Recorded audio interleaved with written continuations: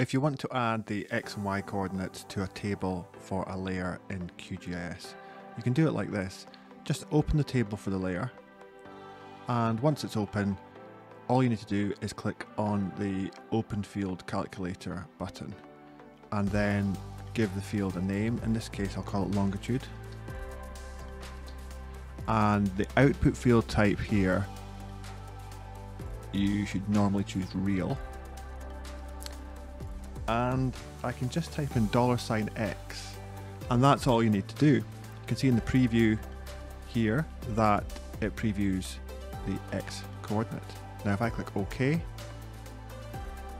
a new column will be added to the attribute table. It may take a moment, it's dependent on how large your data set is. I'll do the same for the Y coordinate.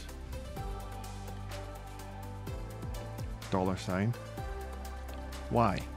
And remember, Y is latitude.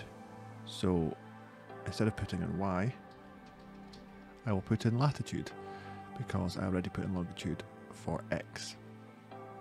I'll click OK, and it's going to add the coordinates to the new column. A question that sometimes comes up is, if you want to add the coordinates based on a different map projection or coordinate reference system, how could you do that? Well, what I would usually do is just add a column, call it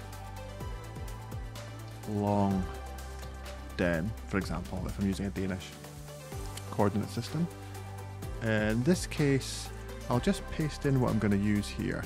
This EPSG code is for a Danish coordinate reference system. It's in meters, so sometimes if it's in meters, I will just use integer as the unit or field type.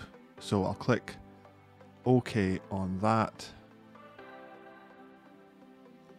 and that won't take long. Almost finished. And finally I'll do the same for latitude.